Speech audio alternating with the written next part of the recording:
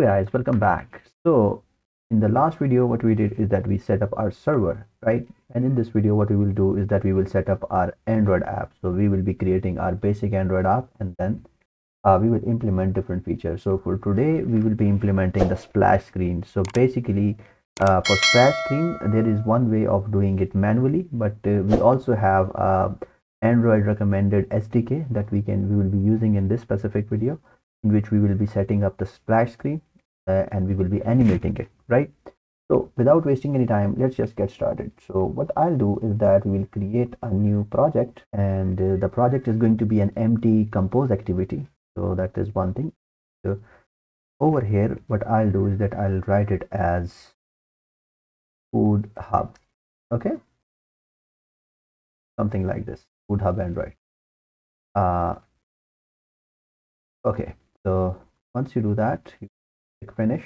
Okay, so once the basically the project is built, what we will do is that we'll go to the Gradle scripts over here, and over here inside this build.gradle file, get over here and we'll add a dependency for that. So for to set up to add the dependency, what we need to do is that we need to set up that, and for that what we need to do is that I'll set this value to be something like, okay, we will be using 1.0.1 as a version, which is fine. And then what over here, what does it mean is that we basically set the module and we define the version for that. Okay, so now we'll get back over here, and inside that what we will be doing is that we will implement whatever we mentioned, libs dot core dot slash. Okay, so once you do that, you can just sync it and wait for the app to sync. When you sync it, now what you will do is that you will see something like this. Like we have this thing. This is the Figma file. I have just opened that Figma file, and over here you will see some pre-designed files. So what you can do is that you can get the logo from here as well. I'll be using this specific one with this background. So what you can do is that you'll just select this. Just make sure of one thing is that you do that, it has this shadow, so just get rid of that shadow. And after that, select this whole group, export, and you can see the preview in the top right bottom corner, and you can just export as an SVG. So once you do that, just select that as SVG, and I'll just call it IC logo, right? So just click on that and it will be stored. Now we have exported that as SVG, and over here what we will do is that we'll get over here to this resource file, and under this resource file we will be going to this drawable, right click, new, vector assets, and then we'll go to the local file, and from over here what we will do is that we will select that file that we created. Like in our case, we selected this, right? So you can just use this. It will set something like this as 106, so just make sure to make it 50. So that's what we need, and finish. Okay, now once you finish that, you'll get something like this. Just refactor this, which is your viewport, your viewport width and viewport height, right? Now the thing is that we want to animate this. We just don't want to use it like directly. We will be animating it. So to animate, one important thing is that you need to define a group. So what I'll do is that I'll create a group with something like this.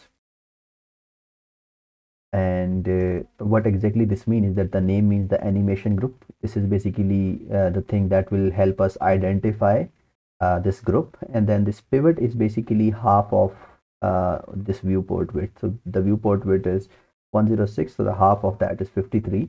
And the reason for that is that we want to place this group in the center of the viewport rather than like on the sides and things like that. So what you need to do is that you'll just get like cut everything from there and paste it over here inside, right? The next thing that we could do is that we will set up the theme for that. So to set up the theme, what you need to do is that you get over here, you have this no action bar theme. Now what you will do is that you will be creating another style, and that is going to be the splash screen. So I'll just gonna call it splash theme,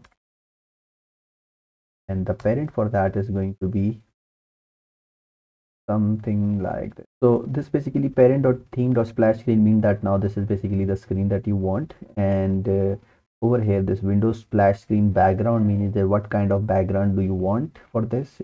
Either you want a white background or you want a different color background, so you can define the background based on your need. And the third one is that it requires a animated logo. So now what I can do is that I can use the IC logo, which is the one that I imported, but this will not animate, right? What I need to do is that I need to make sure that the logo that I add, like the item that I add, is animated. So what I'll do is that I'll create another animated logo, and over here I'll just get over here goes something like animated logo. This is just a normal resource file that we created. Now over here we'll get rid of this. So once you get rid of this, over here is basically that you will define the animation. So for that, what you'll do is that you will say animated vector. Okay, and now it will call, like by default it doesn't have any drawable, so you will just define the drawable for that. So let's just call it something like this. So one issue with the auto code generation that it didn't added this. So once you do that, what it will do is that it will basically set the animator vector. And now basically this animation group is the group that I basically created over here. So you remember we added this group inside this, and this animation group is basically the one that is defined over here. Now inside this section is this basically logo animator. This means that now it requires some sort of animations, like based on what we will be how the animation are going to basically work. So to do that, what you can do is that you can get over here and then create a new resource file. And rather than going for value, like for a normal values, you can just search for the animator, right? And then over here, let's call it logo underscore any. Okay. So you'll just create this, and this is basically the one which will basically help us to create the animator. Along with that, let's just create one more resource and create that and call it animation. Then over so once you do that, it will be something like this. So what you need to do is that you need to change it to something like this, and that is going to be empty, the default. Now we get over here into this animation. What we will do is that we will create an object animator, right? And we'll just define this resource for that. The next thing that we want is the duration. So for duration, I'm gonna say that let's just make it a 1 second longer, and then the basically other part would be the interpolators. That is going to be over. I just made some sort of typo, but you know what exactly what is going on. So now the thing is that over here what we will do is that we will define what exactly we are going to do. So basically we will be defining the property value holders. The property value holders will help us do the type of different properties like scaling, like rotation and things like that. So this property value holder, this property name is scale X. You can also make it rotate. So when you do set it to rotate, this means that now it will rotate based on the value. And if you set it to scale X, it means that the scaling from the X axis will be this. The value is going to be float type, and the value from to is basically the from means 0, which means like it will be coming from a very zero level, 0 point. And 0.5 is something that basically that the maximum value till that the item will animate, right? You can set to different values based on the icon. So it's totally how the view, you can set it to 1.0 as well. That means that it will be fully scaled, but else you can just set it to 0.5 or 0.4 or 6 based on your logo, on how basically it looks. So it's more like a testing these things. And the second thing that I need over here is that I need this property value holder for scale Y as well, and that is going to be the same. So that is something that I need. I got this object animator, and over here that basically is set up inside my animated logo. So that is done. If we go to back to theme, you can see that this animated logo is already set over here. So I think more or less we have done most of the thing from the code from the resources side. And now what you need to do is that we'll go over here into this Kotlin side, go to main activity. And inside this main activity, before on create, what you can do that you can say install splash screen, which means that now okay, the splash screen is now uh, created. And then the next thing is that you can apply some settings. Now it sees set true means that this if you set it to true, this means that this value will remain like this, so we don't want that. So I'll do a couple of things. The first thing is that I would say should show splash screen, and that is going to be var. Okay, and I'll set it over here. So basically this is something that I'll handle later on. And now on the set on exit animation listener means that what do you want to do over here? Like, do you want to remove the item straight away, or do you want to animate it like we did for the creation? So what we will be doing is that like when the splash screen comes up, it will be animating as a scaling from the 0 to the 0.5. And in this case, what we will do is that we will scale back to from 0.5 to 0. So that's what we want. So for that is that I'll say zoom x equals to something like this. Okay, this means that the screen value so it's basically the icon out from the screen, from the splash screen. This icon view is something that we basically did, and we will be setting it on scale x.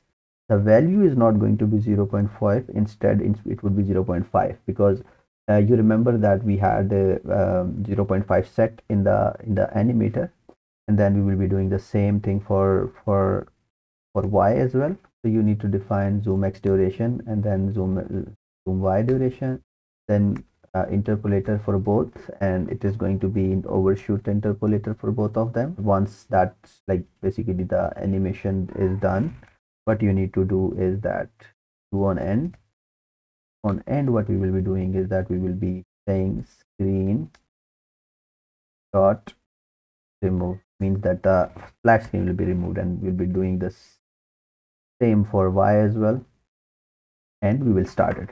What we did is that basically we created as x-axis scaling as y-axis scaling, and this time what we did is that we set it from 0.5 to 0, which means that it will go back. And I guess that's pretty much what we have done. So now what I'll do is that I'll go to a API 33, because the animation is going to work only on the API level 31 above devices. And after that, yeah, just one more thing that I need to do is that this splash screen. So what we will do is that we'll create a suspend function, and let's create a coroutine scope. So that is something like this, and we'll set import the values function, and we'll set the delay, and then set it to false, the splash screen. So now as per the expectation, what's going to happen is that it will load the splash, and after 3 seconds, these 3 seconds, it will just go back. So I'll just run the code, and I hope it will work. Or I guess just one more thing that we need to do is that make sure once you set this theme, like we define this theme, you also need to set this splash theme in the manifest as well. So we'll go to the manifest,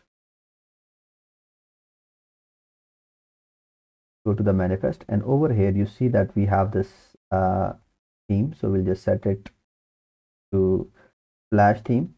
Okay, this is important because if you don't do that, the splash will not work. Okay, yeah, just one more thing is that there is slightly issue with the existing implementation of what you do. So make sure if you are using Kotlin 1.9, your core KTX should be 1.13. It's basically a kind of a mismatch on what the Kotlin version is installed my system. But if you are above 2.0 of Kotlin, you should be fine. Right, so now let's just run the code again. This time hopefully it will work.